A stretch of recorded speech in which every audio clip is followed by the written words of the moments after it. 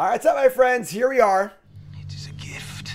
The conclusion of Lord of the Rings Bronze to Mythic. It took us 25 drafts, which is tied for our second worst ever, unfortunately.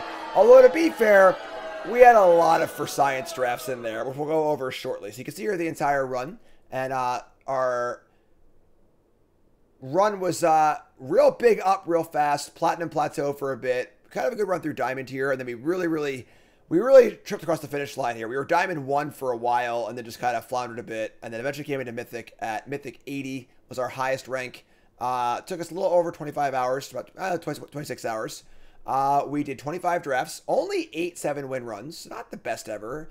64% win rate's also not great. It's fine. We look down here and see how our colors did. Unsurprisingly, Black-Red was our most drafted combination, one of the better color combinations in the format.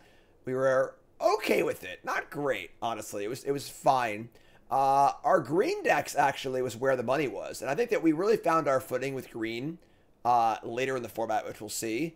Kind of figuring out that the green decks in the format want to be not archetype bakes. So no food, green-white decks, no scribe, blue-green decks. Just play many partings and good cards. We'll go over the decks a little bit. We can see here, I was actually Jund a bunch of times. Second most common archetype for me in this run was Jund with a 78% win rate, which is pretty good, honestly. Then we had Grixis, obviously, which only 62. Sultai, 82% win rate, which is pretty great. We had a 5-color, a little whatever. We had Abstan for a pretty good win rate also. So kind of cool to see. We can see down here, of course, blue-green did very badly. Green-white did very badly. 0-3 with black-white, jeez. So let's pop on and take a little look and go down the bottom here. You can see all of our drafts. So you can track all this yourself on Untapped, obviously. Download Untapped for yourself. Please use my link in the chat or in the description. They do sponsor me, so please use that link. They're phenomenal. Track all your games like this for free. Draftsmith, Constructed, Limited, everything else. So first draft, black-red, nothing crazy. Second draft was a Jund deck, and we weren't really there yet on exactly how to do the multi-card green deck, but it's still pretty early in the format, obviously. We had a Balrog and some fun stuff, and, just good stuff. Green. Rakdos again, 5-3. Rakdos again, 7-2. Nothing really crazy. Rakdos definitely probably the baseline best deck in the format. Super high quality cards. Definitely came to not like Trebuchet and the Bats very much. I think they're very overrated overall. We'll go over that in a bit. We've got we tried out a Merry Esquire of Rohan like Boros aggro deck. Didn't do very well. Kind of awkward. Jund again. This time, kind of leaning into the multi-card stuff here. Delighted Halfling, many partings, a lot of green cards, splash for some good, powerful cards. Doors of Durin, perhaps the biggest surprise of all as far as rares go. A super awesome card. But this is where we kind of like found the blueprint for our green decks that was very successful for us. Just play a lot of the good uncommons you get late, like, Old Man Willow, Strider, Doors of Durin, whatever, Quick Beam, along with your good green cards, Delighted Halfling, many party stuff. 5-3 with a Dimir deck, which looked to be kind of just okay. 3-3 with blue-white. Was this our Battle of Bywater deck? Yeah, we had two copies of Battle of Bywater, and that one just not really a main deck card. Very good sideboard card, not very good main deck card. Grixis, just the usual stuff, the spells or whatever. Tried out the food deck, did not work. I think being a pure food deck is not very exciting. This deck looked like it couldn't be any better, right? We had double Frodo, double Merry, quad Farmer, Pippin, Butterbeer, Faramir, Stew the Conies, but it's just not a very good archetype. It's just kind of awkward. Blue-red spells 3-3. Came to like this deck a lot by the end, although we honestly didn't win like a ton with it. It was like just fine for us. 5-color.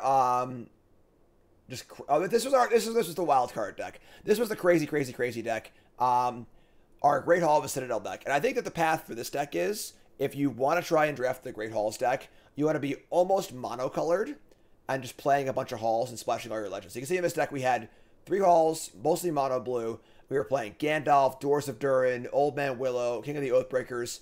The way you get into this deck is by just getting a lot of rares early on. You can't like try and force this deck, but it is a path you can go. If you like first pick Oathbreakers, second pick Old Man Willow, third pick Doors of Durin or whatever, kind of go wild.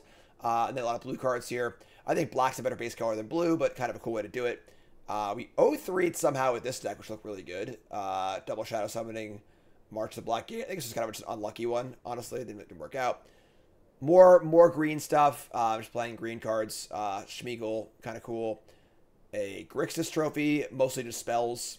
Another Jund trophy. Again, more green stuff. Many partings and so on and so forth. We tried the Scry deck once.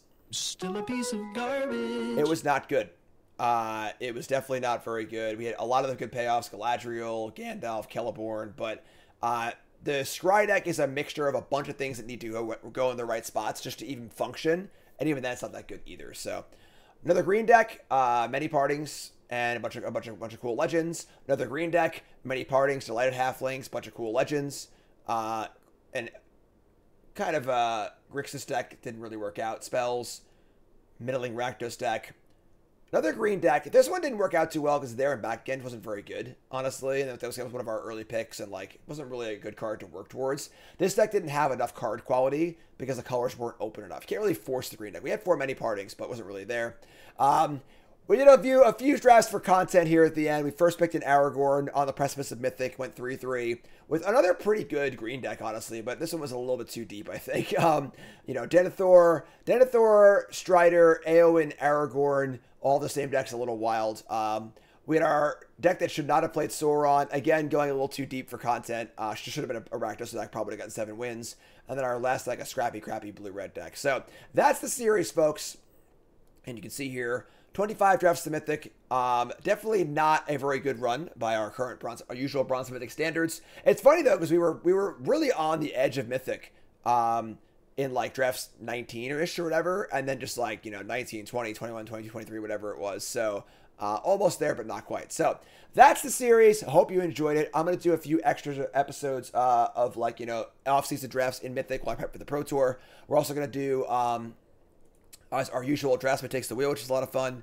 And then we got Eldraine, Return to Eldraine coming up in the fall. That'll be our next major series for Bronze Mythic. Hope you enjoyed it. Hit that like button. Let me know your thoughts on the format and the series and everything else. And I appreciate you watching. Thanks so much. I'm Dave Davis, Bronze Mythic Retrospective.